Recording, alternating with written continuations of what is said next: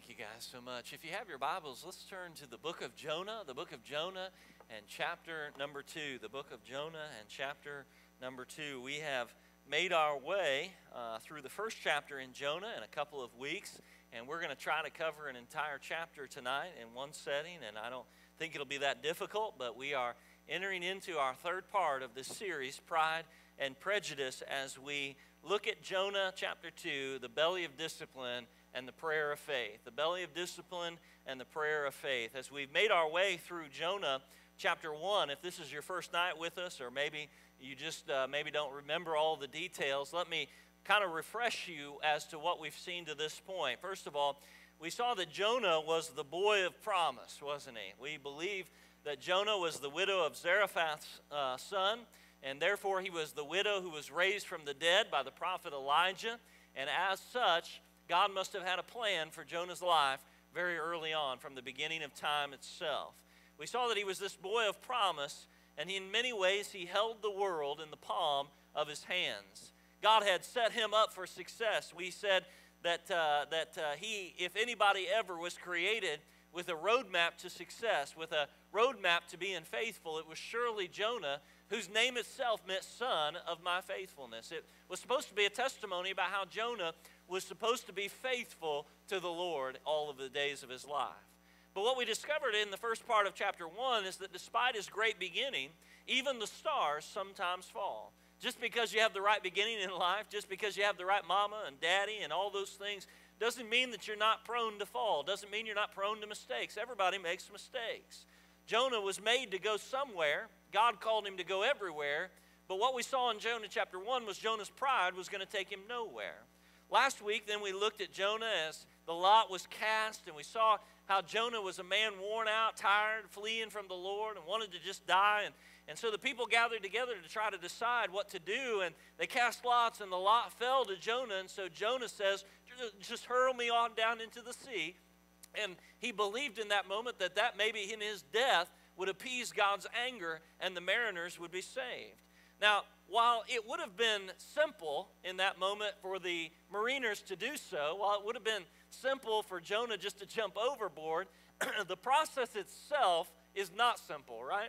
We know the story of Jonah well, and we kind of just brush over it sometimes, but we talked last week about how much planning must have had to go into place in order for this fish to be appointed by the Lord, the writer says, to come and to swallow him, and for Jonah to live in him for 3 days and 3 nights. It would have been simpler in simple terms. It would have been simpler if God would have just said, you know what? This guy's not doing what I want him to do. There's no way to get him to do what I want to do, so I'm just going to let him go on his own way. If he chooses to die, that's his own business. I'm just going to move on. I'm going to give his job to somebody else. And yet that's not what we saw in God. In fact, the first grace we're really seeing in the story of Jonah isn't about the Ninevites. It's about Jonah himself. Jonah needed God's grace. And so God lavished it upon him. He poured him out on him in a strange way. He sent a fish to come and to swallow him. You see, in the divine counsel of God's will, God had for many years worked this plan, preparing Jonah to be swallowed up, to be disciplined. God loved Jonah enough not to let him go. So we concluded last Sunday night by saying that the greatest lesson we can learn from Jonah chapter 1 is that God loves us very much. God loves us so much that he's not going to let us just go off on our own way. He's not going to let us live off in our sin. He loves us so much, he's going to discipline us, restore us. He's going to do whatever is necessary to sanctify us, to make us into the image of his Son. Now tonight what I want to do is I want to turn our attention to what happened to Jonah after he'd been cast into the sea and swallowed up by that great fish. This is a part of the story I wish we knew more about. You know what I'm saying? You ever feel like you watch a movie and you get to the end of it and you're like, man, they skipped over the best parts. They spent an hour building up the problem, and then they spent another half hour telling us about the solution, but everything in the middle, that was the good stuff, right? I don't know, maybe your mind doesn't work that way, but that's the way mine works. And I read the story of Jonah, and I'm like, Jonah, what was it like to live down in a fish for 3 days and 3 nights? Was it disgusting, you know? I mean, you kind of get a glimpse of it because he says there was weeds wrapped around my head. I mean, that must have been a sight, you know what I'm saying? Okay, I guess not. But I think it must have been quite a story to tell, having lived in a fish for 3 days and 3 nights. I think he must have known some things about the fish's digestive tract, as it were, that you and I, well, maybe you don't want to know, but I'd like to know about it. I'd like to know more information. But instead, the writer doesn't really tell us much about it. He just simply tells us that Jonah was cast overboard, and then all of a sudden a fish swallowed him up, and then we go right into chapter 2 where Jonah is praying and God is going to answer. Now, before you look at the prayer itself in Jonah 2, let me stop for a moment. The prayer is remarkable, and we're going to look at it verse by verse. But again, because my mind works in weird ways, the second question I had was not only what did you go through, but Jonah, how long did it take? While you were sitting there in the belly of that fish, how long did it take for you to finally get to a place where you were willing to pray to God? Remember, it was Jonah who had decided that he would rather die than confess his sin. So it must have probably taken him a little bit, don't you think? I mean, surely if the sea didn't disturb him, if the waves didn't disturb him, if he was willing to be hurled into the sea rather than confess his sin, I'm thinking that a little fish swallowing him probably didn't do anything to him either. I'm thinking when he got swallowed by that fish, he probably just sat in there and he thought, well, sooner or later I'm going to die. I might as well just suffer through it, right? In fact, actually, the writer does give us some answer to that question. In verse number 10 of chapter 2, we're told that Jonah had prayed the prayer, but then it says, and the Lord spoke to the fish, and it vomited Jonah out upon the dry land. Now, the text does not explicitly state that this was immediate. In other words, it doesn't explicitly state that Jonah prayed, and immediately God said, hey, fish, I want you to throw him up and throw him out there. But it seems to imply that as soon as Jonah prayed, there was this immediate response on the part of God. In other words, the moment Jonah said, God, I need your grace, all of a sudden God said, here it is. He spoke to the fish, and the fish threw him up. Well, if that's the case, then verse 17 of chapter 1 tells us how long it took Jonah. Because verse number 17 of Jonah 1 says, and Jonah was in the belly of the fish for 3 days and 3 nights. In other words, tonight, beloved, it's fairly reasonable to assume that Jonah was in the fish almost a full 3 days before he decided that he was going to pray and ask God to save him. Now, that is the very definition of pride. That's how you know you have really gotten your mind corrupt. That's how you know that you have really come to a place in your life where you can't hear any truth, where you can't even listen to what other people have to say. That's how you know that you are totally corrupted by pride. I'm thinking if it was me, that the wind and the waves would have probably rocked my boat. I think that in itself would have said, you know what, maybe I've made a bad decision, I'll go a different direction. But if not, I'm thinking when the mariners threw me overboard, I'm thinking that might have got my attention. If not, I'm thinking when the fish jumped out of the water and gulped me up, that would have got my attention. But apparently, Jonah was so full of pride that he sat in the belly of the fish for 3 days thinking about what his next move should be, right? I mean, can you imagine? I mean, maybe you are too stuck on the flannograph. You remember the picture of Jonah sitting down there in the fish with his little Bic lighter, you know, trying to kind of camp out, make the best of the situation. No, nobody else? Okay, all right. I mean, I'm thinking you got to be really corrupt. You got to be really corrupt in your thinking to take 3 days to decide, hey, maybe I should just go ahead and talk to God about this matter. But it goes to show us the level of Jonah's pride and prejudice. It goes to show us just how deeply Jonah was scarred, just how deeply Jonah was angry, just how deeply Jonah was prejudicial towards the Ninevites. It goes to show us just how much Jonah had decided that he was going to live life on his terms. You see, the reason I bring it up is it goes to show the level of pride and prejudice that was in Jonah's heart. The story of Jonah is all about God's grace.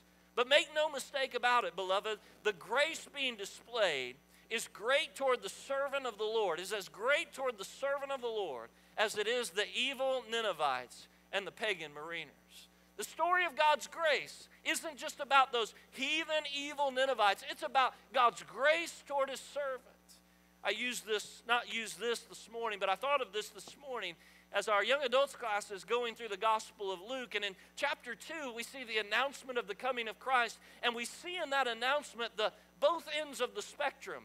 There's the evil offenders, the shepherds, who are announced that the Christ has come. And then on the other side, there's a prophet, and there's a man by the name of Simeon, and God announces to these religious people also the coming of Christ. And Luke, what he does in that moment is he shows us that Jesus Christ came for both ends of the spectrum and everybody in between. God's grace needed to be poured out on the most vile offender, and it needed to be poured out on the most worthy moralist. It needed to be poured out on the most religious right-wing nut, and it needed to be poured out on the heathen. Jonah was about to see that in his story. That's what his story is about. God's grace isn't just for Nineveh, not just for the vile offender. It's for everybody, and even sometimes the servants of the Lord. Not sometimes, all the time. The servants of the Lord need God's grace as much as anybody else. For me, it becomes a story about several things then in that moment. First of all, it's a story about blind spots to this point. Jonah had a blind spot in his life. He was a servant of the Lord, no doubt about it. But that did not make him perfect. And that's what we're seeing, that he had a blind spot in his life towards his attitude. Second of all, even with our blind spots, we're still useful to God. God wasn't going to cast out Jonah simply because he was stubborn. God had a purpose, and like it or not, Jonah was going to fulfill that purpose. Third, the story to this point shows us that no matter how full of pride we might be, no matter how dark the darkness of our heart, God is in the redeeming business. He wasn't going to let nobody get away.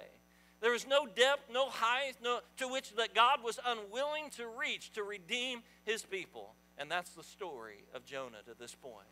That being said tonight, let's look at the prayer of Jonah into two parts. First of all, I want you to listen to the words themselves. In verse number 2, Jonah says, I called out to the Lord out of my distress, and he answered me. Out of the belly of Sheol I cried, and you heard my voice. Jonah, in that moment, in that simple verse, he affirms the unfathomable depth of God's mercy. Did you know that you cannot reach the end of God's mercy tonight? You can't reach the end of his reach. You can't reach the end of how far he's willing to go to give grace. In fact, Jonah's going to affirm this later on in chapter number 4. After he preaches to the Ninevites and they get saved, Jonah turns to God in verse 2 of chapter 4, and he says, and he prayed to the Lord and said, O Lord, is this not what I said when I was yet in my country? That is why I made haste to flee to Tarshish, for I knew you were a gracious God and merciful and slow to anger. Now that's something to be angry at God about, right? Jonah says, I knew it. I knew it all along. You've always been a God of grace. You've always been a God of mercy.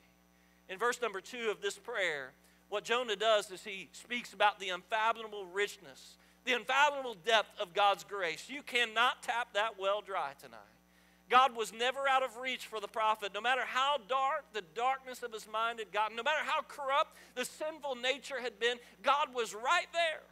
Even though the prophet thought that he was headed for hell itself, even if he might have been in hell, he uses the word Sheol. God could hear his voice. He says, God, you heard me in the depth of Sheol. You heard me in the depth of hell itself. But a listening God, beloved, while comforting, is not enough. And so Jonah even affirms that God not only heard my prayer, but then he says, you answered my prayer. Even in the depth of my distress, even in the depravity of my distress, even when I was headed for damnation itself, when I was headed right there, when I was in that pit, God, you heard my prayer and you answered me. See, God did not merely hear the voice of his servant. He answered him. God's mercy, beloved, tonight, God's reach is unfathomably deep. There's nothing, no place that you and I could have gone that God cannot reach us right there where we're at. In fact, I would suggest to you in this moment, Jonah's implying that God was right there in the fish with him. He was right there in the depths of the sea. He was right there in the midst of what was going on. Verse number 3, for you cast me into the deep, into the heart of the seas, and the floods surrounded me. All your waves and your billows, he says, passed over me. Now, Jonah was caught up in the sea. Illustratively speaking, he speaks about the waves and the billows and even the flood. Anybody who's ever been to the ocean or ever seen the devastating effects of the flood, you kind of have a mental picture probably already forming. As I read those words and started kind of typing out some of my notes, I thought about when Kelly and I went to the ocean for the very first time. We were on our honeymoon, and it was at least the first time I'd ever been to the ocean that I could remember. I think I'd been as a child, but I didn't remember that, and I think it was her first time as well. And we were there right in front of a hurricane. Should have been a telltale sign of what our marriage was going to be like. Amen? We got there right in front of a hurricane, and all of a sudden the weather started kicking up. You remember this well? The skies got dark. We wanted to take a cruise, and nobody was brave enough to do it. You know, I don't understand. But anyway, we were down there on the ocean, and we had about 2 days before the hurricane was going to kick in. By the way, you can get some great rates on hotel in the middle of hurricane season, right?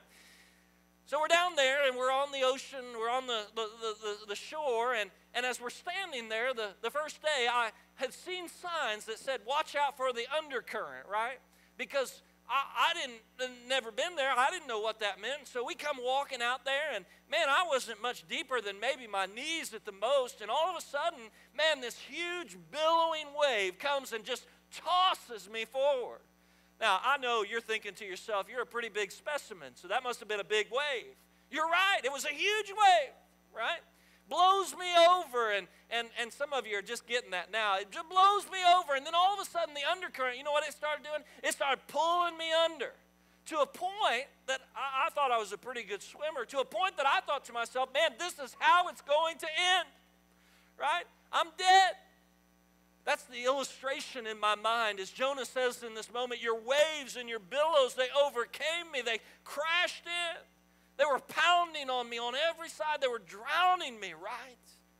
What is notable, however, is that Jonah says, God, you cast me into the deep. Your waves, your billows. In other words, he was saying in this moment, God, I felt like I was drowning, but it wasn't because of the world. I felt like I was drowning not because of my own sinfulness. I felt like I was drowning not because of the decisions I'd made, but God, I felt like I was drowning because I'd had an encounter with you. You were overwhelming me. You were drowning me in this moment. You were drowning me with your billows and your waves and the sea itself. You see, it was God who was overwhelming the prophet in this moment. Not the waves themselves. Jonah could have survived the sea. Even if it had taken his life, he knows he could have survived. The source of his distress in this moment was not the wind or the waves of the sea, not even the billows or the waves themselves. The source of his distress was, he said, God, you're overwhelming me. I don't know if you've ever been there before, but been a time or two in my life where I really felt like God was trying to discipline me, trying to chasten me, trying to make something new out of me. And sometimes I thought, man, I wish you'd just quit. Seems like a little bit much. Seems like you're kind of going a little overboard. Let's work on this a little bit at a time. That's verse number 3. Verse number 4, then I said, I am driven away from your side. And then he says, yet I shall again look upon your holy temple. It was God who had sent the waves. It was God who had driven him away from his presence. And Jonah had originally wanted to get away from the presence of the Lord. You'll notice back in chapter 1, Jonah didn't say, I want to go to Tarshish to get away from the Ninevites. He said, I wanted to get away from the presence of the Lord. The mariner said, you are fleeing from the presence of the Lord. Jonah had wanted to get as far away from God as possible. But when he had done that, guess what happened? All of a sudden now, in verse number 4, he's saying, I'd kind of like to get back. I wanted to get as far away from you as possible, God, but listen, one day I'm going to look upon your holy temple again. I'm going to see you. That phrase, holy temple, you should know what it means. In the Jewish theology, the temple was the place where the very presence of God dwelt. It was the place where he inhabited. It was the place where his grace and his mercy was found there on the altar of sacrifice. So Jonah was saying in this moment, hey, I wanted to get away from the presence of God, but when I finally did, suddenly I desire to go back. Suddenly I desire to get back into his presence. Suddenly I want to be right back there with him. See, Jonah, the prophet, he learned a valuable lesson. Out of the darkest depths of the sea, what Jonah found out was that the only light was the presence of the Lord. Verse 5 and 6, the waters closed in over me to take my life. The deep surrounded me. Weeds were wrapped about my head as the roots of the mountains. I went down to the land whose bars closed upon me forever. Yet you brought up my life from the pit, O Lord my God. There could be no mistake about it. Jonah had seen the depths of the earth. The sea was as deep, he says, as the roots of the mountains. Vivid imagery there, if you'll stop and think about it. How deep do the roots of a tree go? Well, depending on what brand of tree it is, they can go pretty deep. In fact, I remember when they were just preparing the ground out here for for this new building, as they were out there with the excavator and digging up trees. I remember sitting out there and watching them work on one particular tree, and it took them like 3 hours to get that thing dug out because the roots were almost 10 foot deep. Jonah says, when I got down in the bottom of the sea, I was so low on the face of the earth. I was so low that it was as though I was looking at the roots of the mountains. That's how low I was. He had known the prison of a fish's rib cage, he says, known the bars. His life was over, save God did something miraculous. And so Jonah says, guess what? He did. You brought up my life, he writes from the pit. Verse 7, when my life was fainting away, I remembered the Lord, and my prayer came to you into your holy temple. It took Jonah quite a while. His life was all but over, but it took him quite a while to turn to the Lord. And when Jonah finally did, he says at that moment of death, I remembered the Lord. I want you to stop and think about that phrase for a moment. He's just in vivid imagery described the depths of his condition, the darkness of his heart, the place where he was. And while it's a physical place, that the fish is swimming in the sea as deep as it can, while it's a very physical place, it's imagery of how far Jonah said he felt like he was away from the presence of God. Heaven help us. Ever felt like that? I'm not even saying that it was necessarily the result of sin. Sometimes we get in the midst of the messiness of life, as we talked about this morning, where we look around and we say, where's God in all this? God can't possibly be anywhere near in this moment. He's got to be a long, long ways off. Jonah says, that's how far I was. I felt like I was as far as humanly possible away from God. And then he says, all of a sudden, I remembered the Lord. In the depths of that moment, in the darkness of that moment, Jonah, it's like a light clicked on in his head. And he said, oh yeah, there was one that I could call upon. By the way, I used this as an illustration this morning. It's quite the opposite of a figure we see in history by the name of Joseph Stalin. Joseph Stalin was a Marxist, not only in practice, like you might see in, say, the president leader in Russia, but what he was he was a Marxist in philosophy. In other words, he believed that he was the Jesus of Marxism. He believed that he could literally make the world a better place by following Marxism and inundating and indoctrinating his people, even if they were unwilling to do that, to kill them off, because the world would be a better place if you had these types of individuals, these Marxists in the world. He was afraid of religion. He was afraid of the effects of religion. He was afraid of what the belief in God would mean to Marxism and what it would mean to a class system and what it would mean to a social system that he was trying to establish. And so he banned all religion. He banned Christianity. He persecuted anybody who would preach that God existed. He spent his entire life, as it were, trying to prove to people that God did not exist, and when they refused to believe him, he would just kill them off, hoping that a new breed, a new generation would come along and they wouldn't remember the things that others had spoken about. They wouldn't know that a God existed. His daughter tells the story of his death. There in the darkest of moments, in the darkness, the stillness of a day, when Joseph Stalin realized maybe for the first time that he was no God, but that he was a mortal man and that his life was coming to its end, his daughter writes that he took his hand and clenched a fist. And he held it up toward heaven and shook it in one final act of defiance against the Lord. Quite the opposite from what we see in the prophet Jonah in this moment. Jonah got into the deepest moment of his life. He got as far away from the presence of God as humanly possible. And in that moment, he thought to himself, man, isn't there somebody? Isn't there a solution? Isn't there a cure? Isn't there somebody who knows how to help me out of this plight? There's a great promise, I think, there in that verse, that in the moment of death itself, when Jonah remembered the Lord, he lifted up a prayer, and listen again, God heard it. Beloved, if you don't hear anything else that I say tonight, I want you to hear this one thing. It does not matter how dark, how deep, how sinful, how corrupt, it does not matter how far you have gone. Listen, there is no place that the mercy, the grace, the reach of God cannot extend to even you tonight.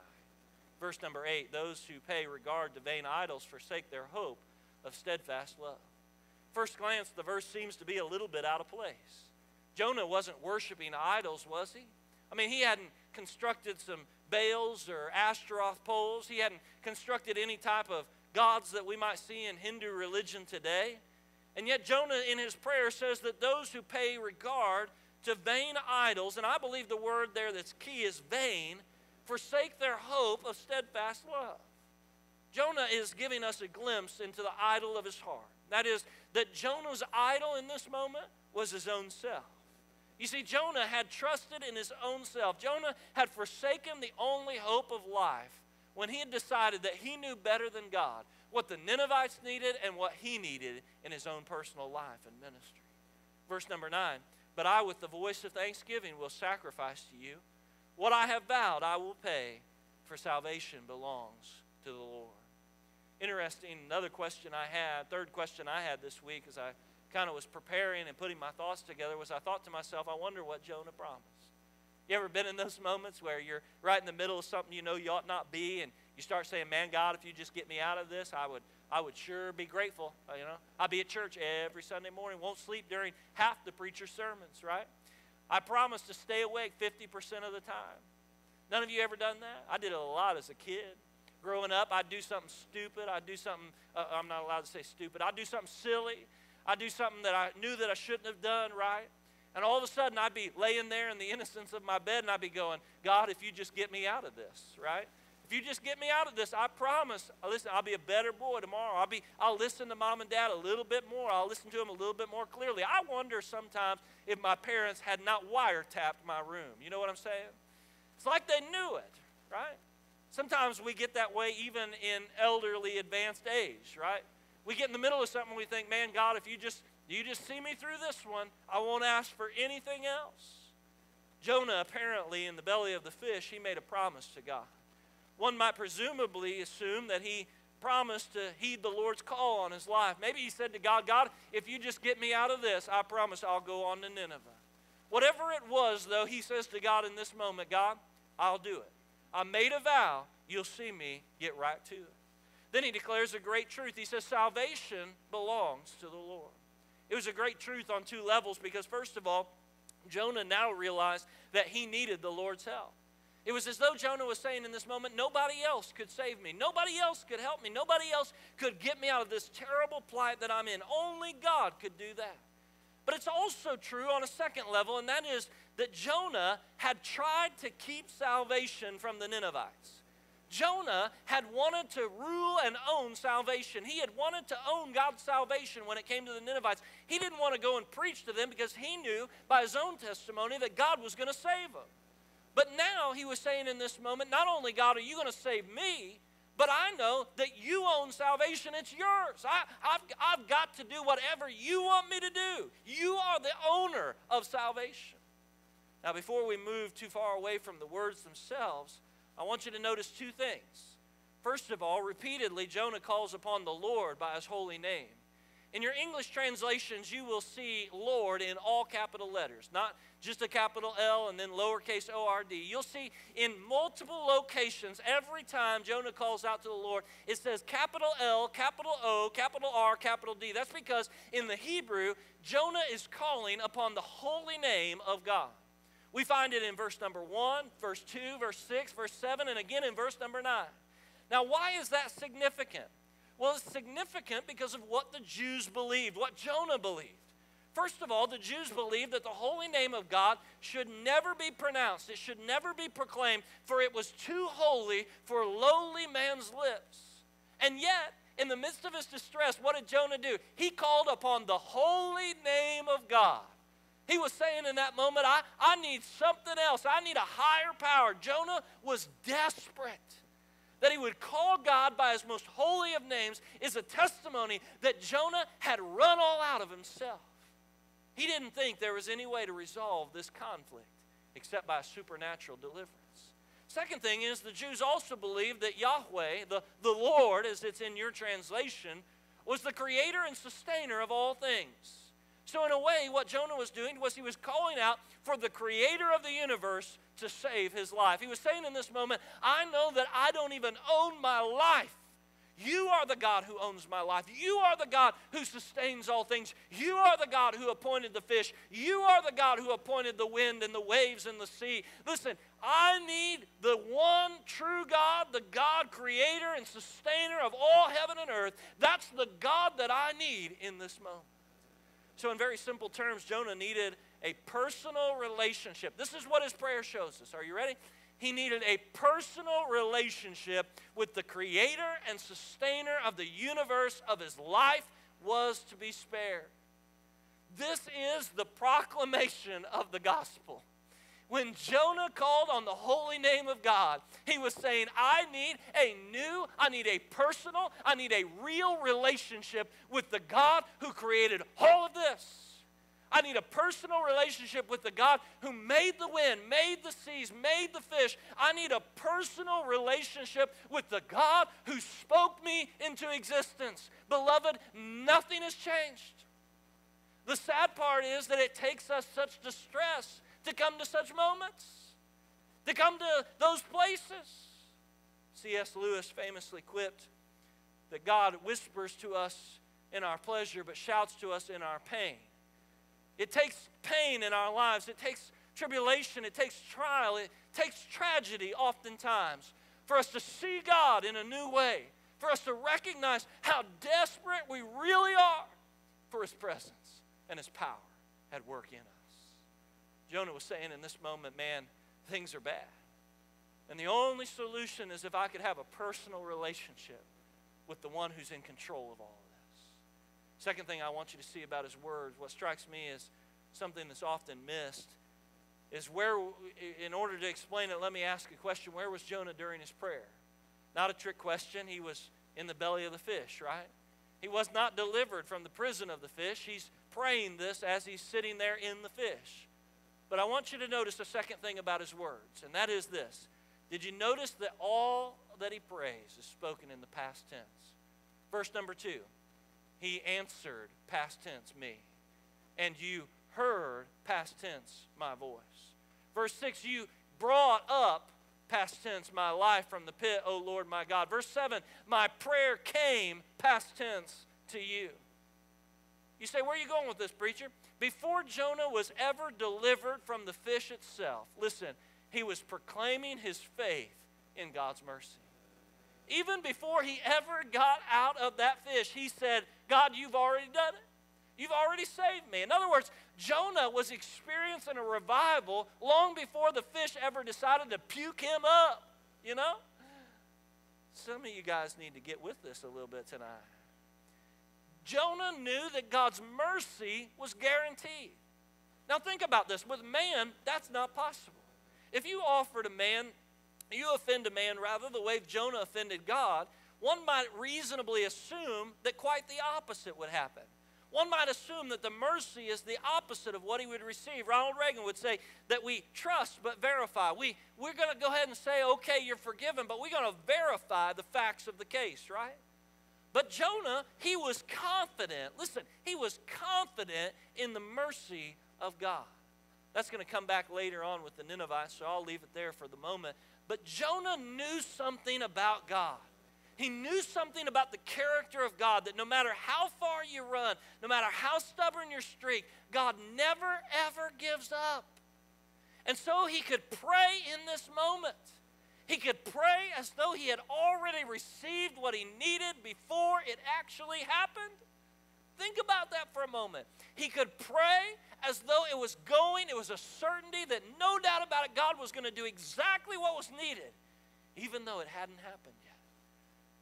Jonah knew in this moment, that the moment he turned to God, God would free him from his distress.